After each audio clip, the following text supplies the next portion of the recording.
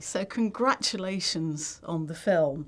I suspect you're probably of an age to remember the 1970s and Miss World. What do you remember particularly of Miss World and beauty contests at the time? Because they were so prevalent on TV.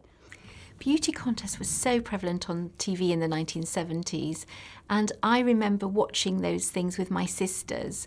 I don't remember this event because I think we were too little, maybe we weren't allowed to watch when we were 7 or whatever we were. But I do remember watching beauty contests, and me and my sisters used to play beauty contests, even worse. We used to dress up in swimming cozies and parade around. My sisters would never let me win. How did your mum feel about that? My mum was a feminist, so she really didn't like it.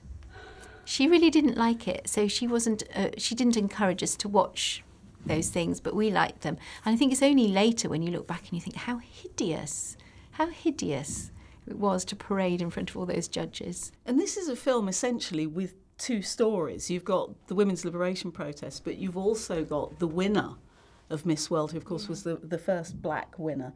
I wondered if that was part of the appeal of the story, the fact that it was about equality in a much broader sense rather than just one aspect. Absolutely. It was so important to tell this story from multiple points of view, and the fact that this was the first time a black woman won, and not only that, the second place went to Miss Africa South, seemed to be such a joy and such a really important thing to tell. And you address some very serious issues in the film, so much so that actually it could have been a very serious film per se, but it's not. You actually go for the humour. Why did you take that approach? I think it's very important to get your message in by stealth, not to hit people over the head with it, but give people such a wonderful, joyful time watching it. But there is an underlying serious message in there.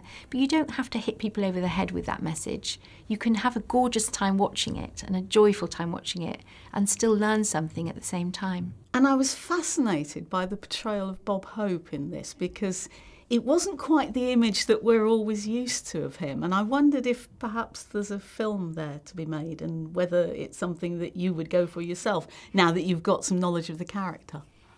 Bob Hope is a fascinating character in the film, and you're right, it is showing another part of Bob Hope. He's not the avuncular comedian that is so hallowed, but he did do those things. He was very sexist, and the footage that you see in our film of him saying those jokes, you can look it up on YouTube and see the real-life Bob Hope doing the same thing. So, yeah. It's extraordinary, because he obviously cultivated his image very, very carefully. And when I watched the film, my jaw nearly dropped, actually, because this was not the Bob Hope that I remembered. No. Most of your career, of course, has been in TV. What tempted you to go to the big screen? I've always enjoyed a lovely career in television, making very authored pieces of work in television.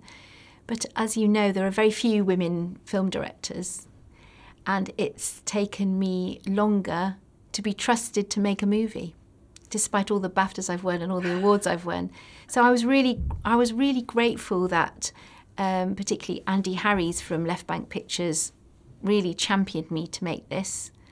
And also that Cameron McCracken from Pathé welcomed me to make it. That's a brilliant, because it is an important thing to have made this with a woman director, this film. So what's coming next for you? You going back to the small screen?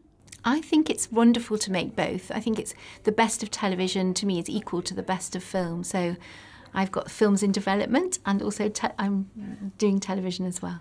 Sport for choice. Philippa, thank you very much indeed. Thank you. Thank you. Ladies and gentlemen, you're watching Hey You Guys! Hey You Guys, huh? Hey You Guys. Is that from the Goonies? It is indeed, yes. Nice. Hey